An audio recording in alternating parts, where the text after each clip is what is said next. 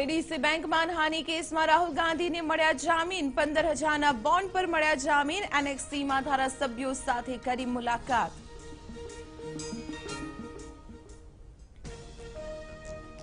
કોચમાં હાજરી પહેલા રાહુલ ગાંધીએ ગુજરાતી ભોજનની માણી લિજ્જત, રેસ્ટોરન્ટના સ્ટાફ સાથે પડાવી સેલ્ફી।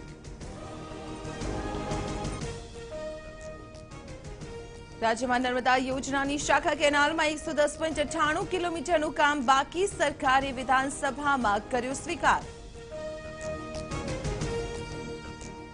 વડોદરાના નાગરવાડા મહેતા વિસ્તારમાં જૂથ અથડામણ, 11મી ઉજવણી, 2 જૂથ આવ્યા સામસામે, પોલીસે કરી 5 વ્યક્તિની અટકાયત। સુરતમાં કારખાનામાં વીજ કરંટથી મજૂરના મોત બાદ ઘર્ષણ, ટોળાનો પથ્થરમારો, પોલીસે છોડ્યા ટીયર ગેસના સેલ, તોફાનીઓની કરી અટકાયત। જૂનાગઢ સિકરબાગ પ્રાણી સંગ્રહાલયમાંથી બેસીને રેલ માર્ગે મોકલાયા આસામ, વેટરનરી ડોક્ટર સહિત 8 સભ્યોની ટીમ પણ સિંહની સાથે।